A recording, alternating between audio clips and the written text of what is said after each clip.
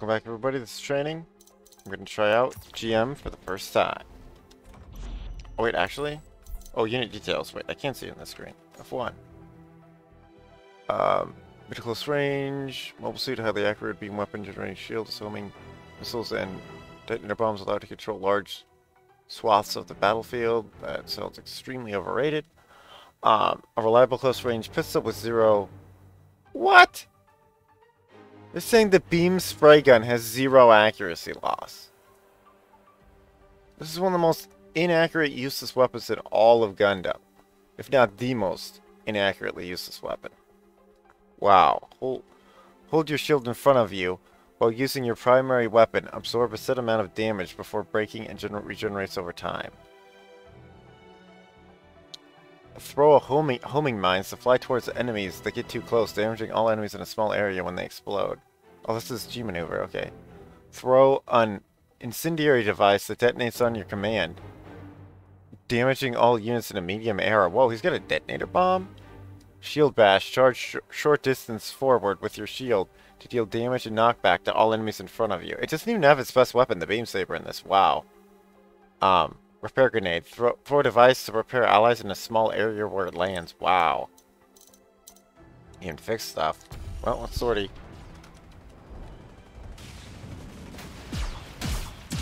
Oh my god, this is not at its range.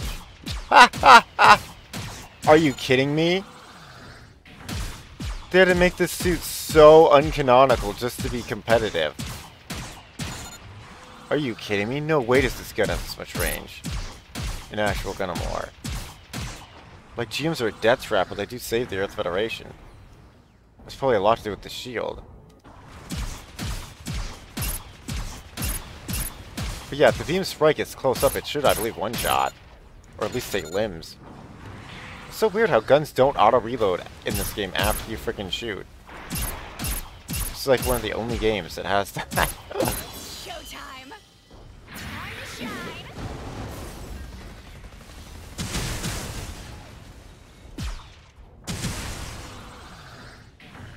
Okay, that's what it does. Let me help you out. Stop lying around, lazy bones. All patched up.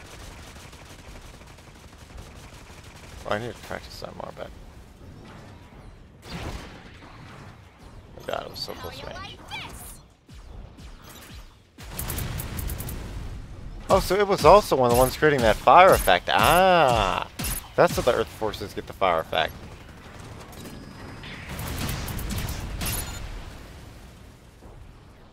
This guy's dead again. I'm gonna do the healing grenade on him.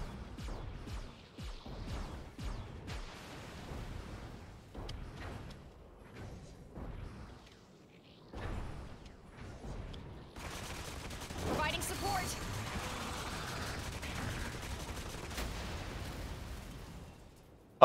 Did that even heal him? Are you kidding me?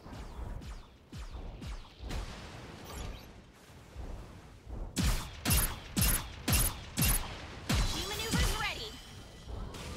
I feel like it's better to use against these guys. Are they? Alright, girl, let's go start some trouble. Yeah, that is strong. Holy crap. Oh, what an interesting unit. Like this. Because then you can also throw that down with your super weight, and then blow them all up at the same time. It's like headshots are very key with this thing. It was actually accurate enough to land them, which is just hilarious to me.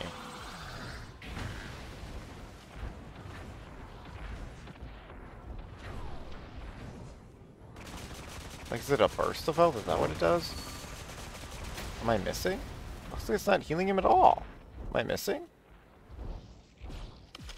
I should probably faster to Stop heal him lying then. around, lazy Have him respawn. bones. All patched up. Let me help you out. I'll patch you up. Dude, I don't think it's coded to actually fix him. Well, whatever. I guess there's one last thing that I wouldn't even bother in actual canon. But in this game, it might actually be something. How does he do against these guys? Providing support. So it's supposed to... Wait, is this supposed to fix myself? Not other people? Wait, maybe I'm just fixing myself.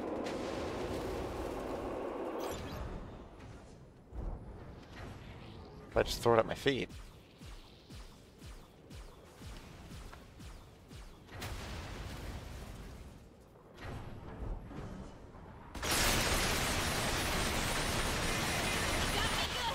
Providing support. Oh yeah, it does regenerate.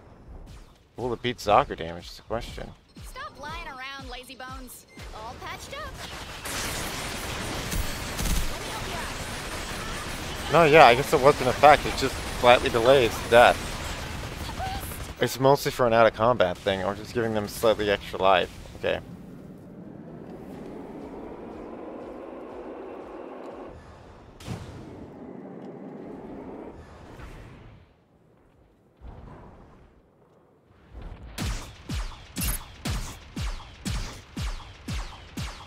Oh god, that really looked like the show there. Ha! Or it's like right in its face. Okay, you think you're something help? The shield bash. Done. Ooh, you know what? Shh. The shield bash. I feel like I could just kill him with the blaster passer. Ha! I mean the beam spray.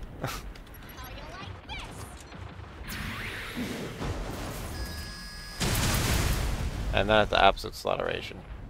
Huh. Actually, you don't actually need it out. Yeah, you must just come with the gun at that point. This should do it. It does need that at point blank, though. Yeah, I mean, the gun does kind of perform like it should, but like I don't think it's actually ever that accurate. But maybe it is, and I'm just moving. Which means that's why it looks that way. But I'm almost certain that show they're not moving. That thing's just stupid close range.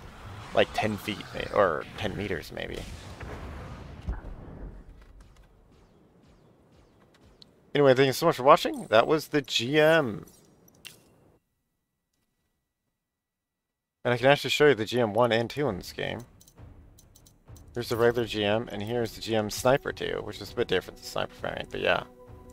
I played the Sniper before, but next up, it's me gonna be as GM Sniper. I mean, that regular GM. Thank you so much for watching. It says it's a 2-star difficulty. Thank you so much for watching. I hope you liked what you saw. Please hit the like button, subscribe, hit that notification bell if you'd like to see more content like this. And as always, may your tale eternally be retold. You know, I wonder if the star difficulty is the chance of actually landing shots. Which, if that's true, maybe that is accurate. Anyway, later.